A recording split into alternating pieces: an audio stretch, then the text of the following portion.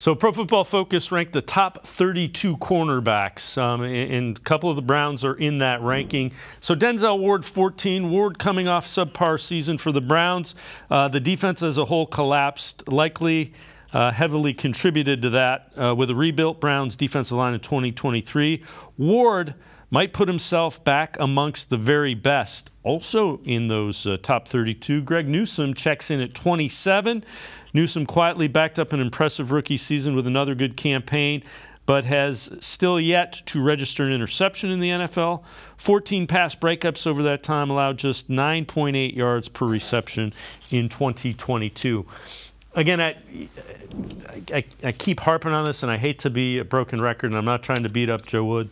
I think you asked Denzel Ward and Greg Newsome to do a couple of things that weren't the best things they do, and I think that's what Jim Schwartz is going to do. Put guys in positions to succeed better.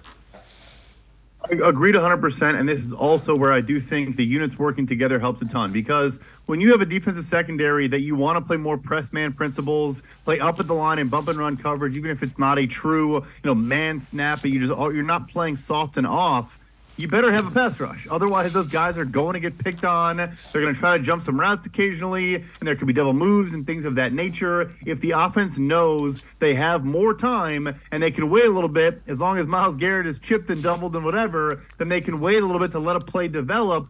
I don't care if you've 5 Deion Sanders back there. If the offense has 3 seconds to get the ball off, they're going to complete a whole lot of passes. So I agree that we put in a more advantageous position, but I also think they'll recognize we can do what we want to do with these guys from a stylistic standpoint only if we're generating pressure, and that is what Schwartz's bread and butter has always been.